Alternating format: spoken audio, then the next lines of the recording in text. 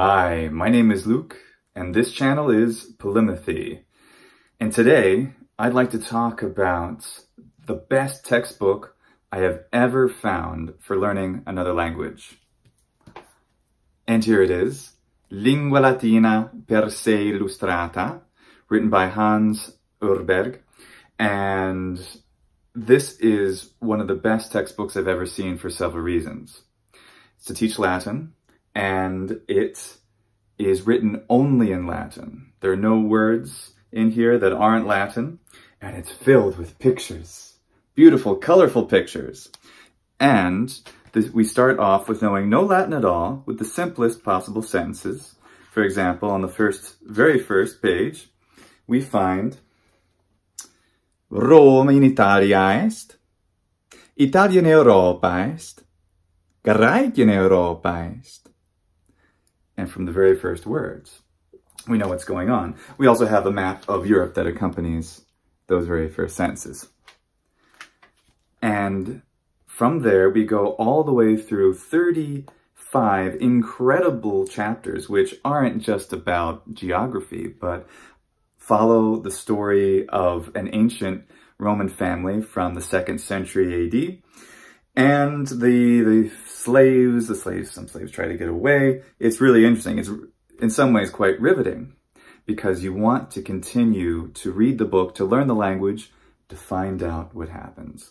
So this is really a golden book, not just literally in its color, but really in the fact that it is tremendous. I have my old version here that I had way back from 2005, which is when I first had it. This was back when it was black and white. There's the very same chapter in black and white. Still fantastic back then.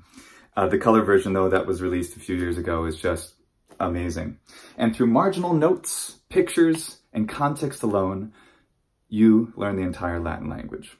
Those of you out there who've already used these books know how wonderful they are. This is how I learned Latin and how I continue to study and teach Latin to this day.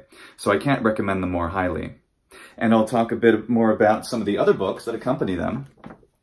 These are the Colloquia Personarum. This is my old copy from 2005. I believe the new version of this book and some others I'll show you looks different today.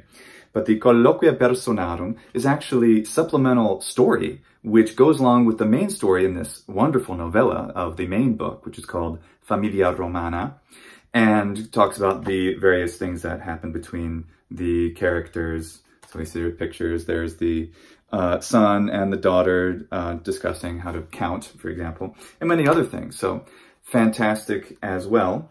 My audio recordings of these two books I've already put onto my Latin language channel, Scorpio Martianus.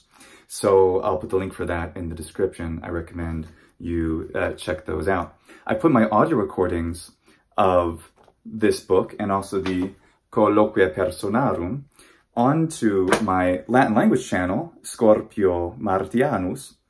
But those actually aren't useful at all unless you have the whole book, because I just recorded the story part. The real meat, though, is definitely in the grammar section, which explains everything that one is supposed to learn. And way more important than that, the pensa, which are the exercises that accompany every chapter.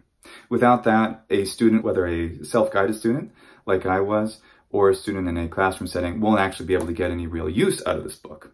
So, although those recordings are there, definitely purchase this book. The Colloquia Personarum have one short dialogue which accompanies each of the first 24 chapters of this book. But this actually has 35 chapters. So what's really great about this, even though this book is sufficient in many ways to learn Latin on its own, it's great to have more. Those of us who are familiar with the comprehensible input concept of learning a language understand that input, and especially for something Latin, where we can't hear a whole lot of it or go to a place where it's spoken, reading an enormous amount, reading a lot is a great way to truly become a master, or at least a good student of the language. So after that, a fantastic author and the one who currently distributes these books, Luigi Miraglia, who has written just wonderful stories that are also meant to go along with this book here. So the Colloquia stop around chapter 24. So then there's another 10 or so chapters which don't have any accompaniment. So that's why Luigi Miraglia, a few years, wrote these. Luigi Miraglia runs the famous Vivarium Novum school, where it teaches Latin and Greek only in Latin and Greek. There are some places in the world like that, and certainly Luigi Miraglia is an outstanding, incredibly fluent speaker of Latin and a very admirable author. He has written more than 40 stories that are almost entirely Greek myths and some Roman stories as well, that use the exact grammar and vocabulary starting from chapter 26 and going through chapter 34 through the end of the Familia Romana book, the orange one here that I keep holding up. So we get even more reading, and not only that, we get to learn more about the ancient Roman and, by extension, Greek mythology. Another outstanding book that accompanies all of these is the Exercitia Latina. I think this might be the most valuable part of the whole series. As I've been teaching Latin for some years, I find that these Exercitia, which are exercises, are incredibly well made, and they're very, very important because we're reading in the Familia Romana book only in Latin. So we don't have that much necessarily to help us, and maybe there's some concepts which we can read and understand, but maybe not fully express. For example, if we want to become good writers of Latin, then we have to understand all of the rules of formation quite well. Not just be able to read passively, but to do something more active with the language, or to speak it, like I do. So the Exercitia are really, really good because for every chapter, there is a whole lectio. Every one of the chapters of the story. For example, we'll take this chapter, let me just open a random chapter. Here's one about Daedalus and Icarus. So one reads through, and then by line 32, there's a Roman numeral 2, meaning this is where the second, there it is, this is where the Roman numeral 2 is. This is where the second lectio, or lesson, begins. So you can do this yourself, or if you're a teacher with students, you go all the way up to that line, pause, don't read further, then go to the Exercitia that correspond to that section that you just read, and do the exercises which train the student in exactly the grammar and vocabulary that they just learned. So that's a much better way, I think, than the book has alone. Book, again, extremely good because it has the unbelievably valuable pensa, the exercises at the end of every chapter. But those can be a little challenging because that requires the student, whether a self-taught student or in a classroom, to recall everything from the previous chapter and requires some rereading. So the Exercitia, I'd compare them to homework or maybe quizzes that help to focus on a specific area.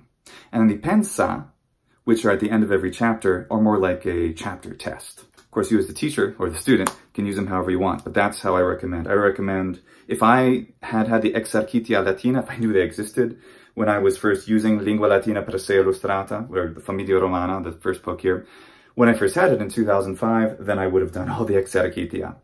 I've since done all of them with all of my students, and I learned a lot by doing them, and so have my students. After one has finished the Pars Prima, part 1, Familia Romana, Pars Prima, then the next book that is available is Roma Aeterna, and this is my old copy from 2005. The cover looks quite different now. It is not only longer, and it's also the font is smaller, which is interesting, but is the exact same style. Now, this book, except for the very first chapter, which gives you a tour of ancient Rome in Latin, which I think is amazing. I actually took, in 2005, I had just read this first chapter, which does a tour of all of the monuments of ancient Rome, then went to the Roman Forum in Rome and understood everything, and I learned entirely about it through the Latin, written by the author Hans Urberg in the first chapter. The rest is an ingenious compendium, a florilegium, an anthology of a sort, taking us through the whole history of Rome, from the beginning with Aeneas and the Aeneid after the events of the Trojan War, all the way to the legend, mythology of Romulus, until the legendary kings, and then to the Republic, where history starts to become a little bit more solid, and all the way up through the 1st century. And how it does that is not by what Urberg has composed with the lovely novella of the first part, but is instead taken from the original Roman authors, including Vergil, the Aeneid, but solutis versibus, which means without the poetry, without the verse structure of the Aeneid. Instead, it reads more like just a plain story, which is fantastic because it allows the student to learn all of the events and the vocabulary of the Aeneid without the somewhat strange and poetic word order that Vergil uses. And then it goes on to sample quite a lot of Livy, the historian, and take his events and chronicling of history as he told it. So it's fantastic, reading the history from the original. But this book, because it is taking from these original authors and doing fairly little to change them, it's somewhat of a leap to go directly from Familia Romana, Part 1, to Roma Aeterna, Part 2. So for that reason, our outstanding Urberg has created some wonderful supplements, including here are three of my favorites. Once you've finished Pars Prima, you can go right to this comedy called The Amphitryo by Plautus. And it is, I think it's hilarious. It reminds me of an episode of Friends or something. And it's possible to read this only with the vocabulary and language that we learned from Pars Prima. And it also, just like the others, has all the marginal notes and pictures we could want to help us understand everything in context. Again, no English at all. Another fantastic one are the Sermones Romani, the conversations of the Romans, Roman conversations, which is also samples of original authors collected together, also with pictures and marginal notes in the Urberg style, the wonderful Urberg style, helping us to understand the somewhat more natural conversation of the Romans from themselves, which is fantastic. Another one, very famous, Caesar's Gallic Wars, always in the Urberg style with marginal notes and pictures, and makes these books very friendly. It makes them very easy to read.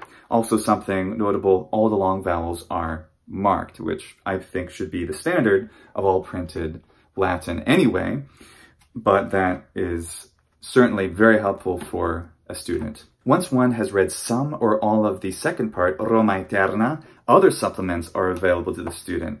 For example, the Ars Amatoria, the poems of Ovid from his Ars Amatoria, which is just fantastic. As you might know from my other video, which I will link somewhere around here, I am a big fan of Ovid. And the Aeneid, but not solutis versibus, with all the original meter and poetry, but with pictures and notes. So if we've read the prose version that is given to us in Roma Aeterna, then we can read this, understand all the context, and then appreciate the poetry somewhat better. You may have heard of Catiline, and Cicero has famous speeches against Catiline, and they're here, along with history about Catiline, who tried to take over the Republic. He was a would-be tyrant of a sort, written by Sallustius. And as always, pictures and marginal notes.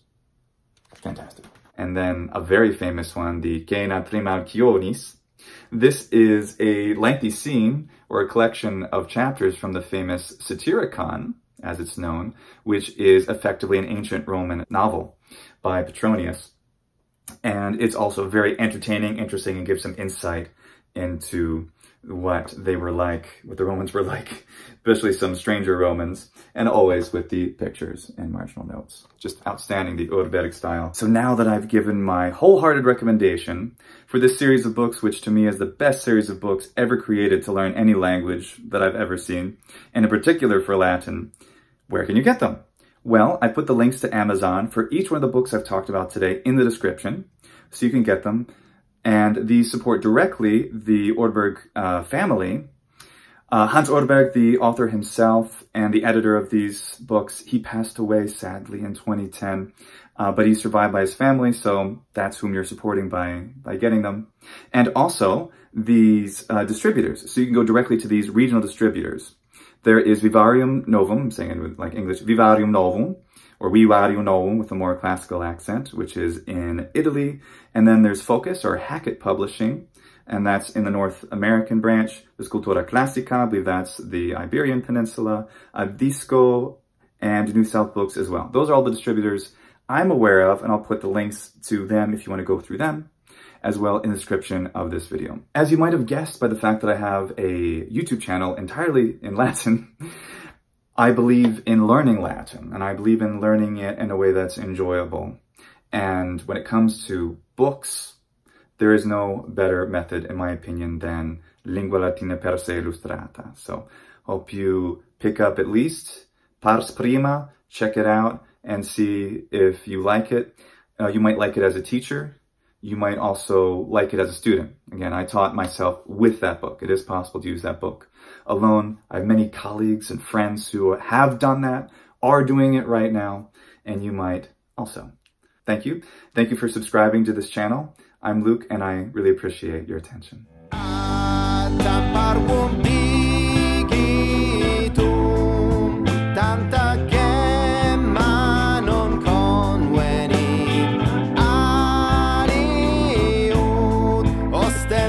Ornamentum ostende anulum.